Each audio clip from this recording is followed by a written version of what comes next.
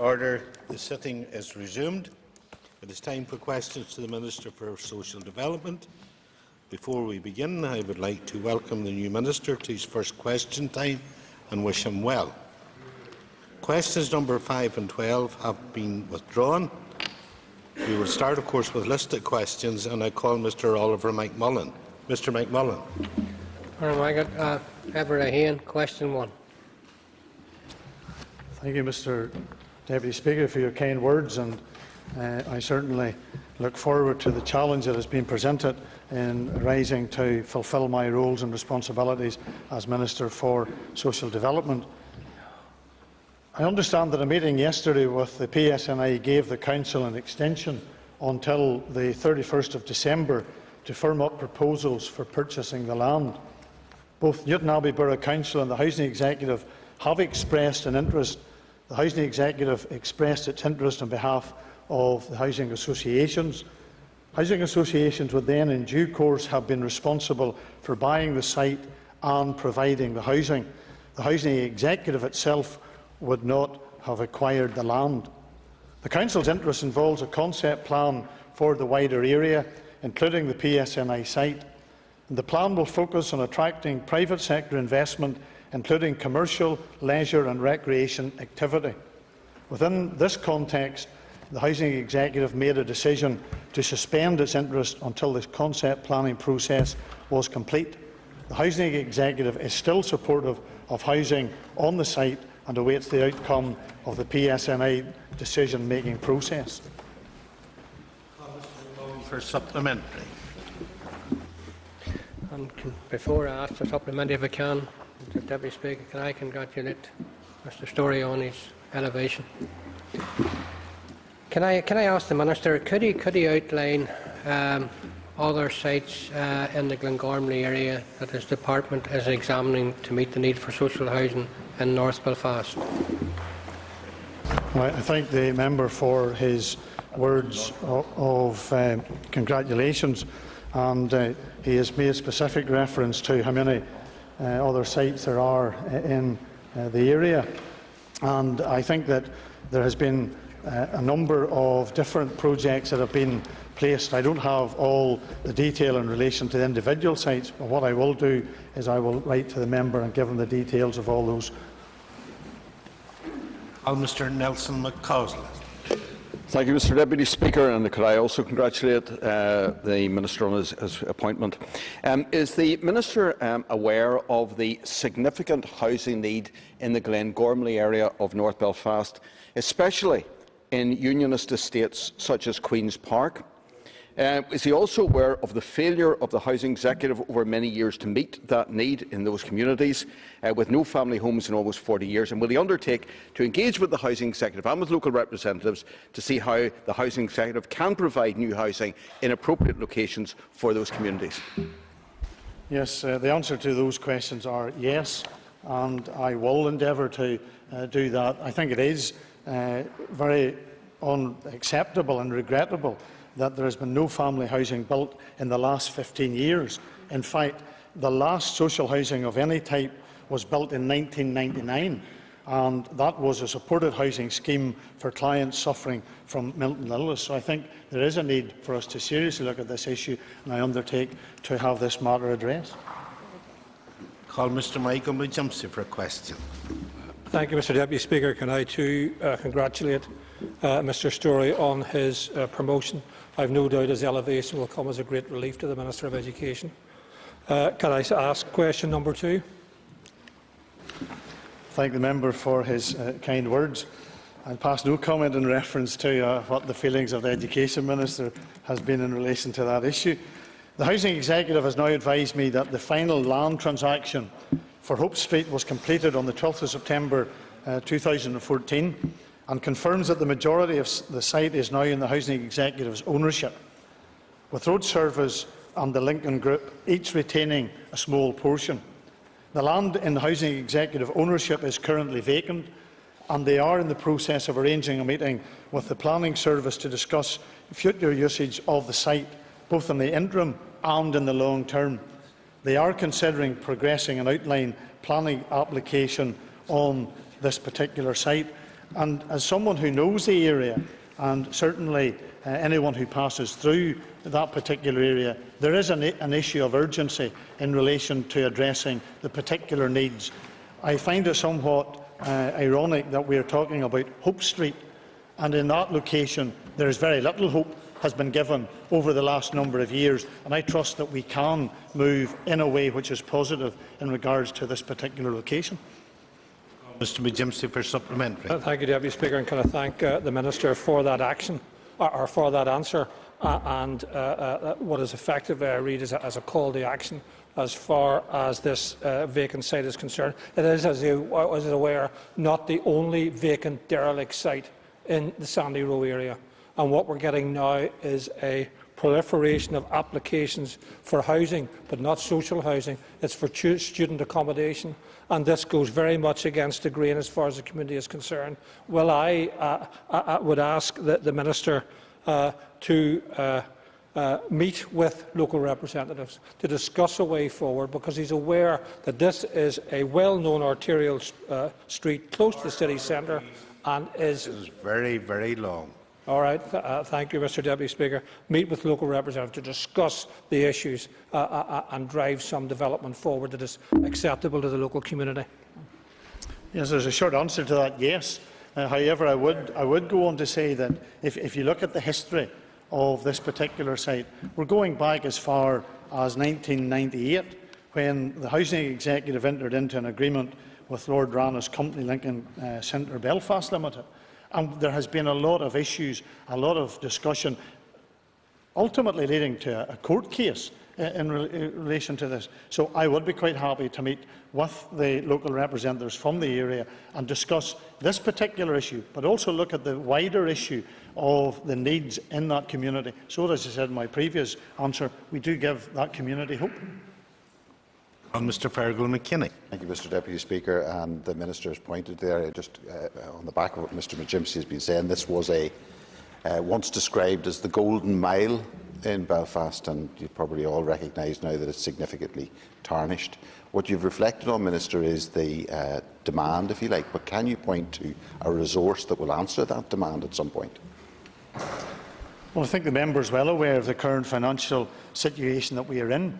And since I've come to the department, it's abundantly clear that not only is are other departments under huge financial strain, but particularly the Department of Social Development. The one thing that I have been overwhelmed by since being appointed the Minister is how this department impinges so much on all our lives on a day-to-day basis, both in relation to housing, welfare, and the whole issue of regeneration.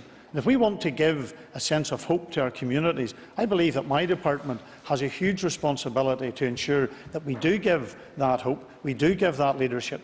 But we have to face up to some realities. It is unfortunately against a backdrop of a very, very difficult financial situation.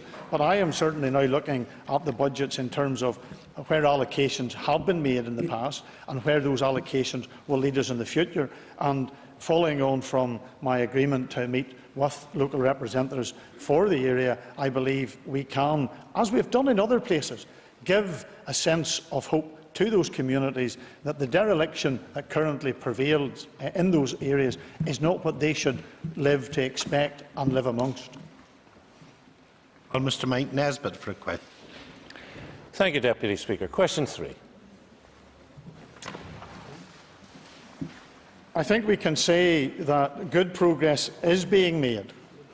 Not only are the waiting list figures coming down, but the numbers of new homes being built are significantly up. And for the first time in over a decade, planned output is in line with the Housing Executive's assessment of what is actually needed. That need has been determined at a requirement of 2,000 homes in each of the next 3 years, and what is proposed in relation to that particular programme. Where the waiting list is concerned, we have seen a drop of over 2,000 from last year, and at March 2013 there were over 41,000 applicants on the waiting list. Latest figures at June 2014 show just over 39,000 and during the same period the numbers in housing stress have dropped by almost 1,000. At the same time, we are also building increasing numbers of new homes. The Programme for Government target is to build 8,000 new social and affordable homes by 2015. Delivery has been running substantially ahead of the target for the past 3 years, which has no doubt had a positive impact on those waiting lists. Compared to the 8,000 target, I expect the final outturn to be around 9,500. It is also worthwhile to note, Mr Deputy Speaker, that in social housing terms in Northern Ireland, we are outperforming the rest of the United Kingdom. In England last year, one new social house was provided for every 60 applicants on the waiting list. In Scotland, the figure was one for every 49. In Wales, the figure was one for every 44, but in Northern Ireland, the figure was one for every 30. So that, in relative terms, Northern Ireland is performing at twice the level of England. Call Mr Stuart Dixon. Wouldn't need to do that. Deputy Speaker, I thank the Minister for his answer and wish him a successful tenure in his department. He will be aware that previous net stock models indicated 1,900 a year was the target for builds, plus 600 to make up for shortfalls. That, I see, has changed. Can the Minister tell me why it has changed, and does he accept what his predecessor always sought to deny, that the programme for government targets are actually not sufficient? Well, I think if you look at the Programme for Government targets for 11-15, we are committed to delivering 8,000 new social and affordable home starts. This was broken down by some 6,000 new social starts and 2,000 new affordable starts. So I think that in terms of what we have done to date is progress. Now, I will not be complacent in believing that in terms of all that we have said we will do, that there is more that needs to be done.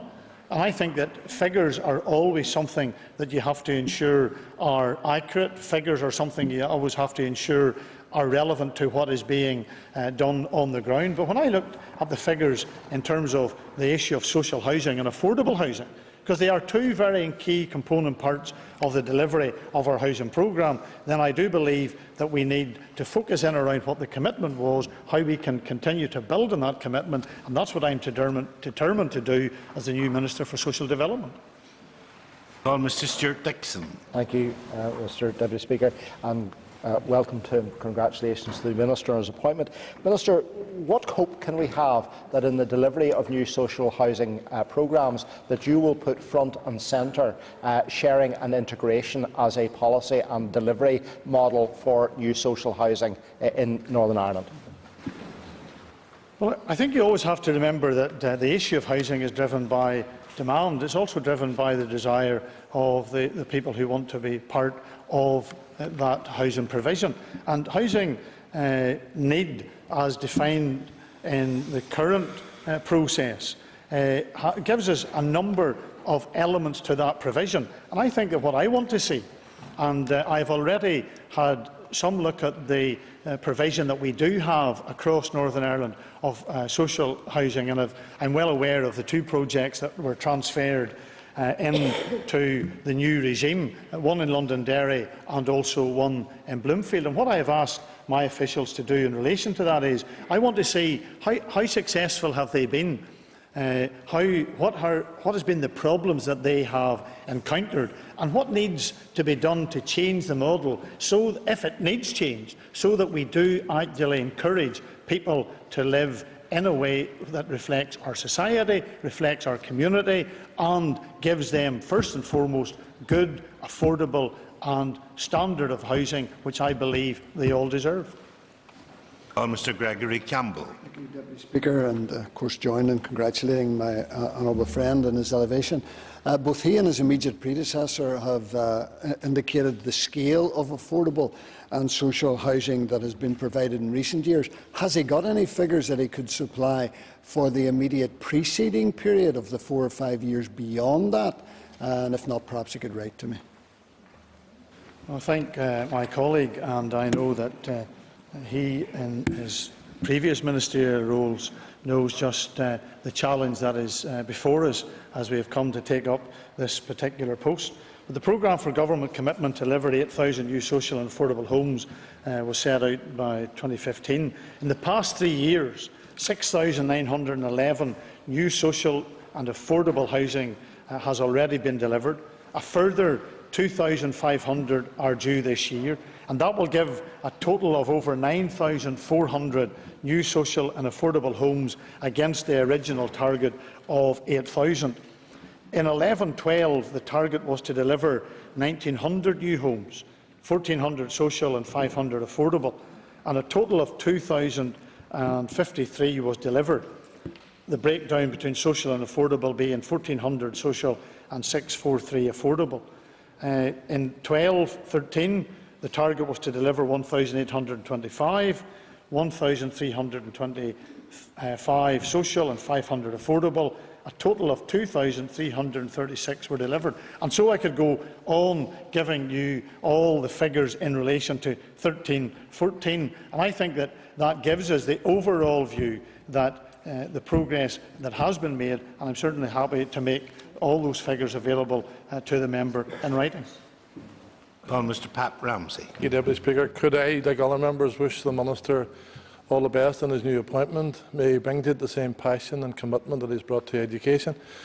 Could I follow through in terms of the question? Could the Minister look urgently at the demand for bungalow accommodation and new build programmes? It is an issue that I brought to the floor to the previous Minister, because in fact there's many disabled families, older people in our communities who are deprived of allowing them to get a bungalow because the housing associations just will not build them for financial reasons.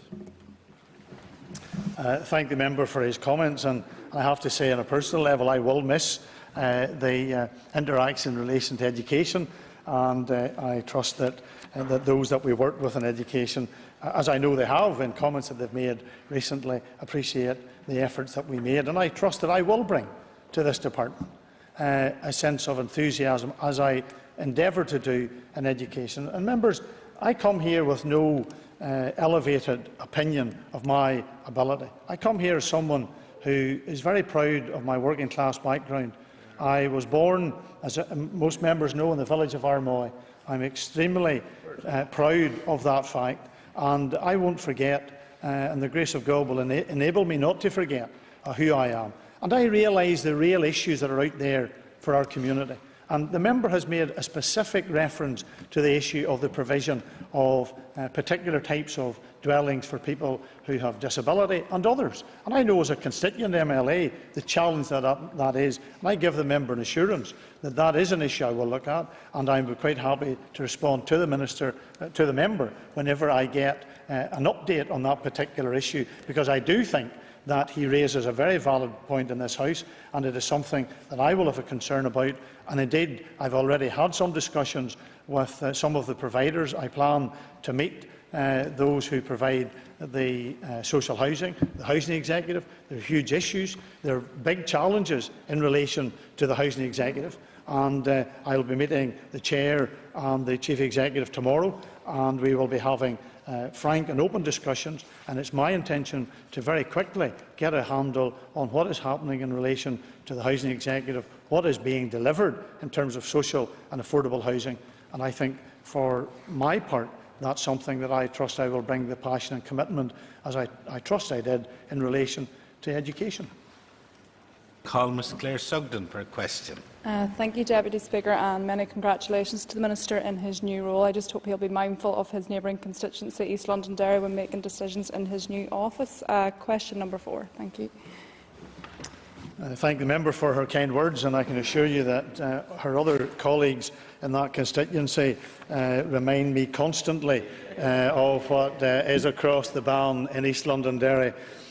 Whilst preparation for community planning is a matter for the Department of the Environment and Councils, I can confirm that my department, in the run-up to the transfer of agreed urban and regeneration and community development powers under the reform of the local government on the 1st of April 2015, has and continues to work closely with organisations that it supports through, for example, neighbourhood renewal, areas at risk and the Community Investment Fund.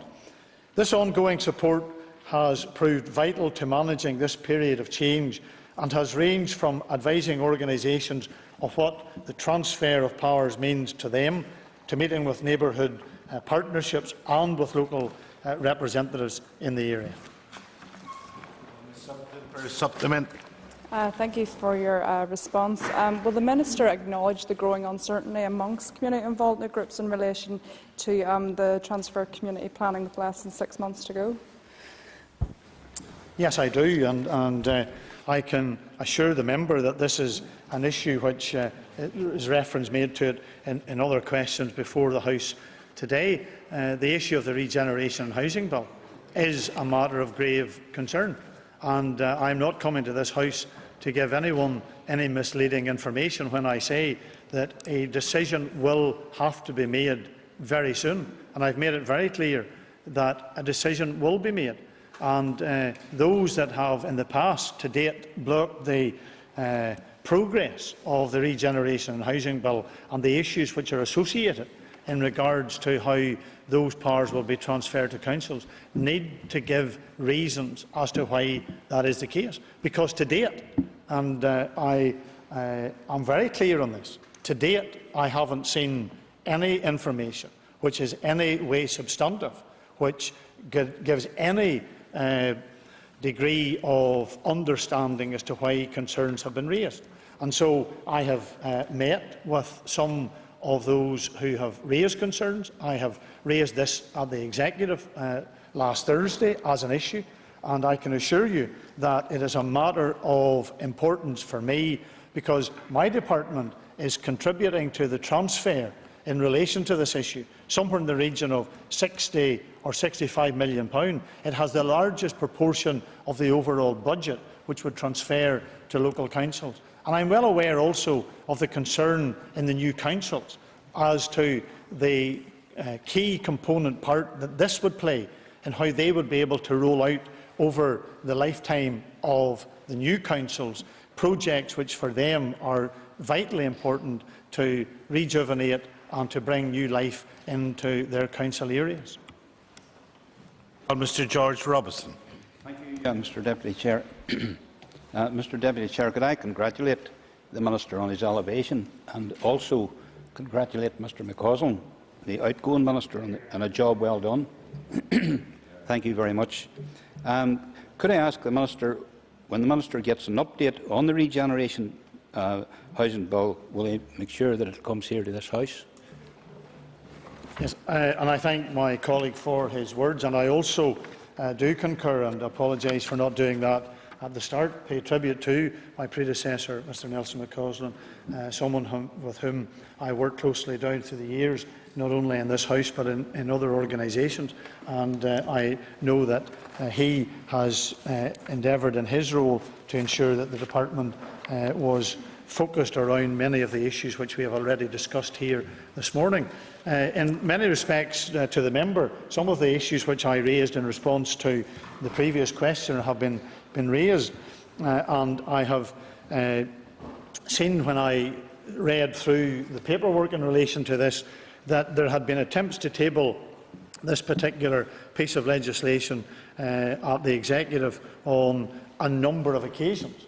And to date, we still haven't had any progress as to how that matter can be resolved. But I had a meeting with the chair of the committee, the DSD committee. I plan to meet the chair again in relation to this issue, as I will the members of the committee, because I believe there is a serious issue, Mr. Deputy Speaker, around giving confidence to the people of Northern Ireland. The confidence of the people of Northern Ireland at this minute in time in this institution, I think, is pretty low. And people have a view that really there is little need for this place to be in existence. However, let us be under no illusion that if we do not have the transfer of the powers that currently are outlined in relation to the Regeneration and Housing Bill, then I believe that local councils will also then be saying that there is no need for this place to be in existence. And so it is a serious situation, and I look forward to meaningful engagement and discussions over the next few days, because I think that's the time frame that we're dealing with here in regards to making decisions as to how this issue will be progressed. Mr. Colum Eastwood. Thank you, Mr Deputy Speaker, and can I add my words of congratulations to the Minister. I look forward to, I'm sure, will be fairly a robust debate in the time ahead. Can I ask him, with regard to the powers being transferred, if and when they are transferred, can he guarantee that each and every area will not lose budget when it comes to community development and regeneration functions?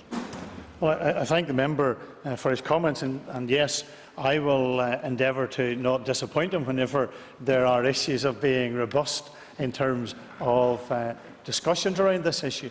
At the minute, the budget as it currently stands is always subject to what the final arrangements and agreement will be. But I have to say that I am concerned that the envelope which was originally envisaged, and I think the package was somewhere in the region of 90 million, and as I said, the largest percentage of that, the largest part of that, was 65 million coming out from the DSD budget to carry out those functions, will have to be reconsidered in the event of whatever the decision is. Because, along with my other colleagues who have been appointed as new ministers, my colleague Mr Wales, the one thing that has been, for me, a very stark reality and wake-up call is the serious situation that we are in terms of the budget.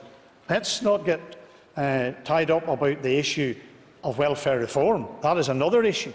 But the issue of budget, the 4%, or is it 6%, or is it 8%, or as it may be in terms of the future, higher than that, just to ensure that we as an executive and as an administration live within our means. That is a very serious situation. And I can't underline enough how serious that situation is. I was taken aback somewhat when I had meetings with my officials about the size of my department in terms of the number of people that we employ. Somewhere in the region of over 7,000 people in the Department of Social Development, with over 70 locations in Northern Ireland, and then 3,000 personnel in the Housing Executive. I have to say I have a statutory responsibility to protect social security.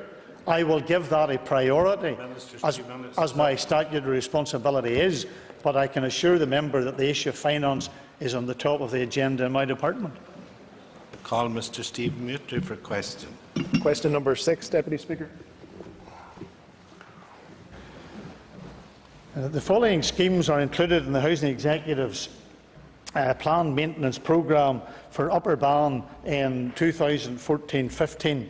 The external cyclical maintenance for 204 dwellings, double glazing installation for 398 dwellings, kitchen replacements for 289 dwellings, heating installations for 341 dwellings, and the projected budget spend for 2014-15 is £3.7 million.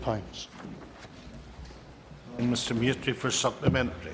Thank you, Mr Deputy Speaker, and I thank the Minister for his response. And like others, I would concur with the remarks made in relation to him and indeed his predecessor. Can I ask the Minister then, is he confident that these very worthwhile schemes can be delivered on time, given the current financial circumstances? Well, I think that there always is a concern that you have around how any proposal, when it is brought to fruition, how it can be completed, given the context of the current financial situation. But if you look, and I think members, we all do well to look at all our constituencies to see how these particular projects and programmes have been of a benefit to the people in your own constituency and in all our constituencies, where if you look at the number of dwellings that have been greatly enhanced, and the quality of life, whether it be as a result of the external cyclical maintenance, the double glazing installation, the kitchen replacements, the replacement of fire doors to flats with communal access, heating installations in your own constituency of Upper Bann in 13-14, 464 dwellings actually benefit as a result of those heating installations. I think that that is something that we ought to be pleased has been achieved, and as I said to the previous questioner, the issue of budget is something which is, for me, at the top of the agenda, because I want to protect these services and deliver in a meaningful way to the people of Northern Ireland. Order. That ends the period for oral questions. We will now move on to topical questions. Can I tell you that question 9 has been withdrawn, and I call Mrs Pam Cameron. Mrs Cameron. Thank you, Mr Deputy Speaker, and can I also join the chorus and welcome the new Minister in his very challenging role in social development. Can the Minister provide an update on the external cyclical maintenance scheme by the Northern Ireland Housing Executive within Ballyclare? I thank the member for her insight into how challenging this role is going to be, and I can assure you over the last week since being put into the position, I just know how challenging that is. The Housing Executive has advised me that the external cyclical maintenance scheme for Ballyclare has recently been commissioned and that the start date is currently the 30th of March 2015. There are 103 dwellings included in the scheme, which is at a briefing stage at the moment, and none of the properties are on the stock transfer list. Mrs Cameron for supplementary. Thank you, Deputy Speaker, and can I thank the Minister for his answer and ask when the last ECM scheme was carried out in Ballyclare? Well, I thank the member for that supplementary, and I think, as I said in relation to the issue in regards to Glengormley, here we have another serious issue, because the last external cyclical maintenance scheme that was carried out in Ballyclare was between 2003 and 2006. And I have to say, I don't believe that that in any way is acceptable in terms of how this process is carried out. On a general note with regard to the ECM schemes, the work content and the unit costs for those schemes has changed a number of times in recent years in response to rising costs and competing demand of other work streams in the investment programme. Consequently, the external cyclical maintenance programme will be revised and reviewed as part of the Housing Executive's new strategic approach, and I intend to raise this issue with the Housing Executive when I meet tomorrow for my first time with the Chair and the Chief Executive. And as I said to other members in the House earlier, there is a huge amount of work that needs to be done between my department and the Housing Executive, and I think the Housing Executive does much good work. Indeed, before coming to the House today, I was in East Belfast to see just how the particular scheme in the Diamond project, how that scheme is actually delivering through the Housing Executive benefit to the people who live in that area. So it can be done.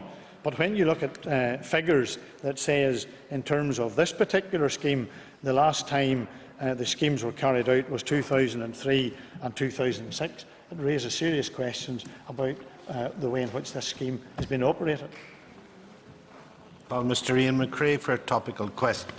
Thank you, Deputy Speaker, and I too would like to join the chorus of members who have welcomed the Minister to his post and wish him well.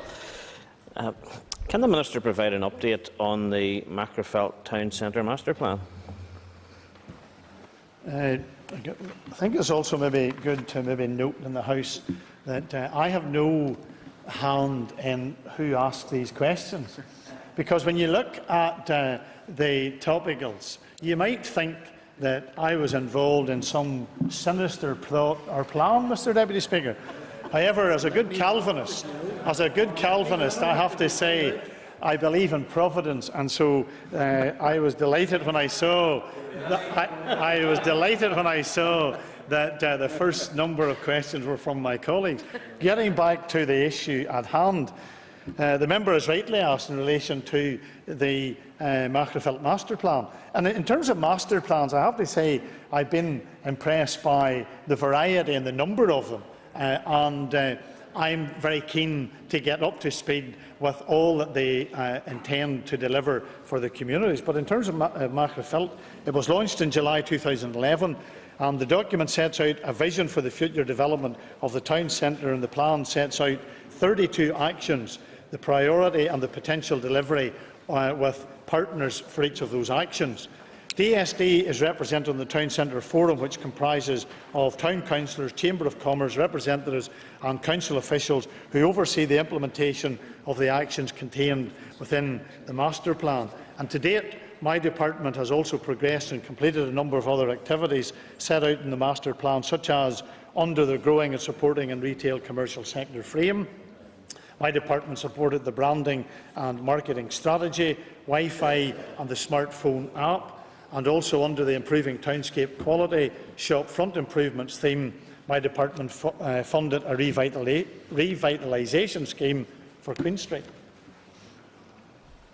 Well, Mr McRae for supplementary. Yeah. I thank the Minister for that update. In respect of the Magherafelt master plan, what assurance can the Minister give that the master plan will actually be taken forward post the reform of local government? And the member raises, for me, an important issue, because we've had some discussion around the transfer of powers.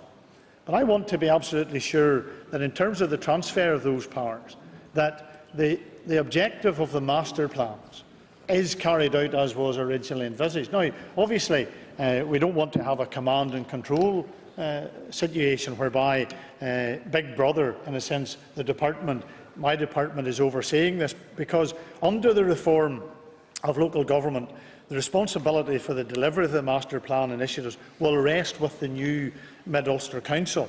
And Council was fully involved in the preparation of the master plan and the current site on the town centre forum. So my officials are working closely with Council to ensure that there is a smooth transfer, and that in terms of the functions and all the related activities, that they are carried out in a way which ensures we have progress and continuity.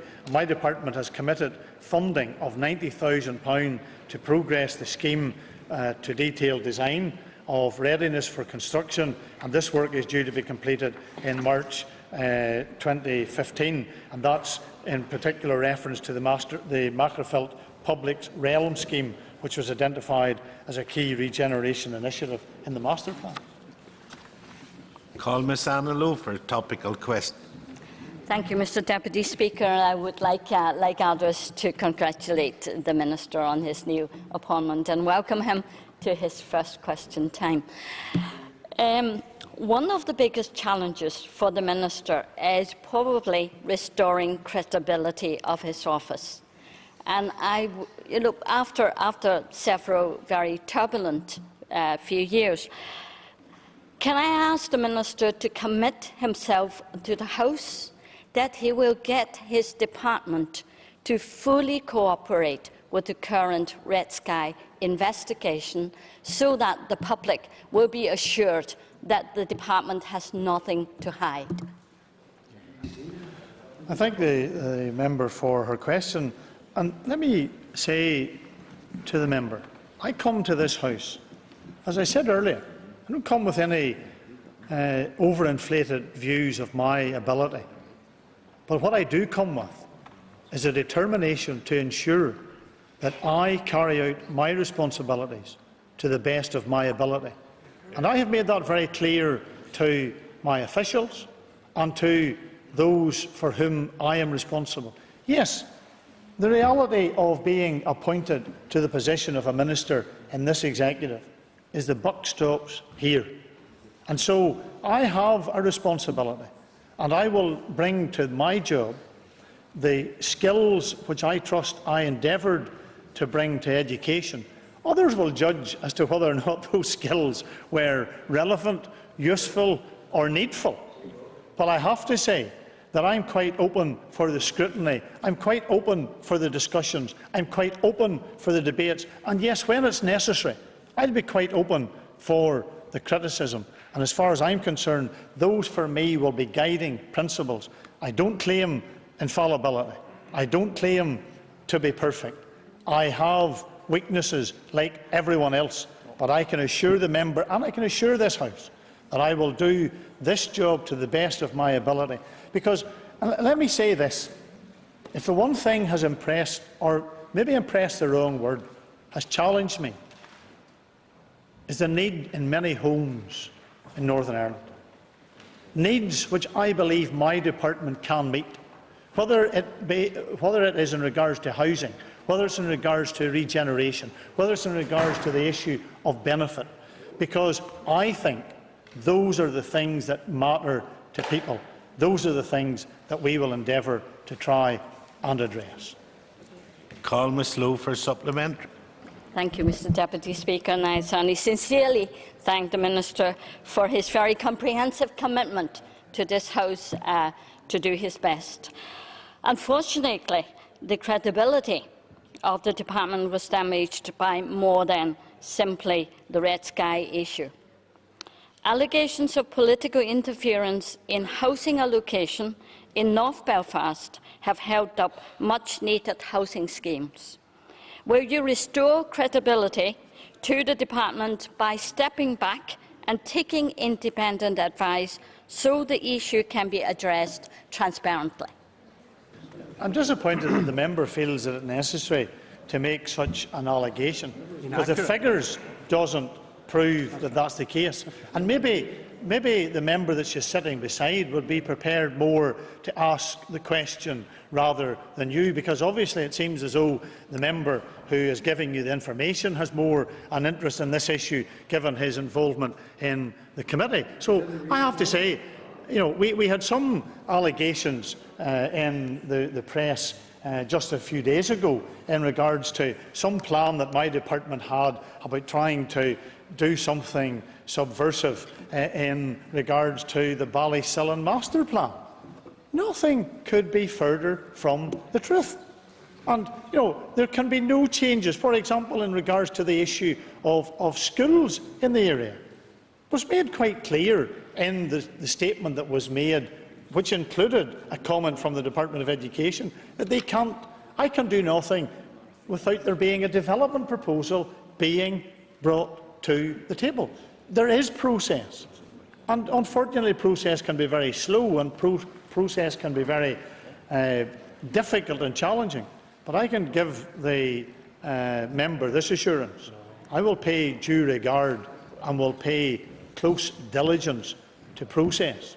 And I trust that no one in this House from any political party believes that somehow they have someone in place who they think they can manipulate, they can corral, they can change, because there is an issue of ensuring that my department continues to deliver in a way which reflects the needs of my community, the community that we serve, the people of Northern Ireland. Call Mr Edmund Poots for a topical question. Thank you, Mr Deputy Speaker, and congratulations to the Minister on his appointment.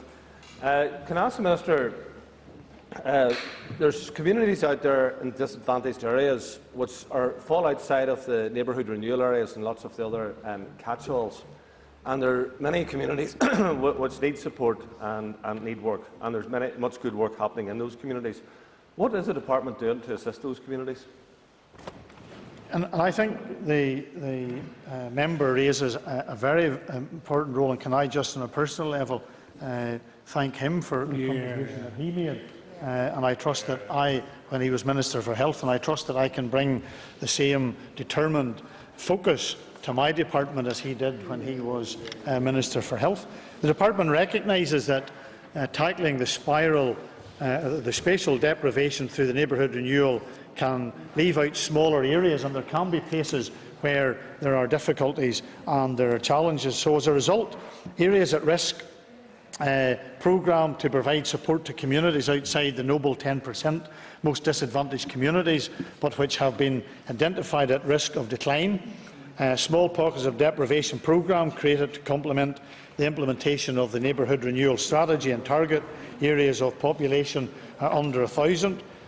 These area-based interventions were designed to target substantive concentrations of deprivation. And in addition, my department provides a wide range of support to individual families, households and communities through the provision of decent and affordable housing, actions to address fuel poverty, child maintenance arrangements, comprehensive social security provisions and the supporting the voluntary and community sector. I'm afraid time is up. There isn't time for supplementary.